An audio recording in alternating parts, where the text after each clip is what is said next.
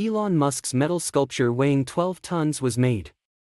A metal sculpture was made in which the head of Tesla and SpaceX CEO Elon Musk is placed on the body of a goat.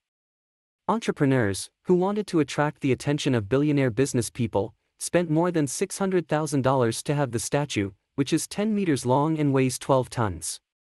However, Musk's failure to comment on the sculpture caused disappointment to its manufacturers.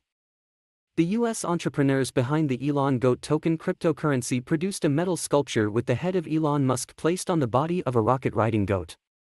However, despite spending more than $600,000, approximately 11 million lira, for the 10-meter-long and 12-ton statue, they still failed to attract the attention of billionaire businesspeople. Ashley Sansalone, Alec Wolvert and Richie Latimer, who described themselves as Musk fans, said they produced the statue to promote the cryptocurrency Elon GOAT Token. Production took 6 months. Latimer explained that the sculpture was designed by Canadian sculptor Kevin Stone and took about 6 months to build. "We dedicate the statue to Elon Musk because he stepped into crypto at a good point and blew everything up.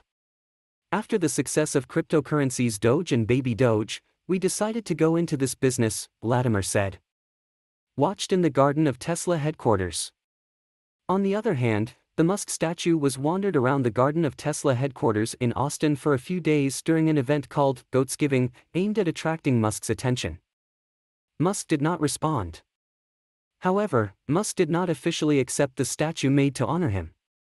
While the Elon GOAT Token community on Telegram expressed disappointment that Musk did not accept the statue, some users expressed regret that the billionaire did not respond in person or on Twitter. Some social media users said that Musk absolutely accepted the statue because Tesla's security did not take the statue out.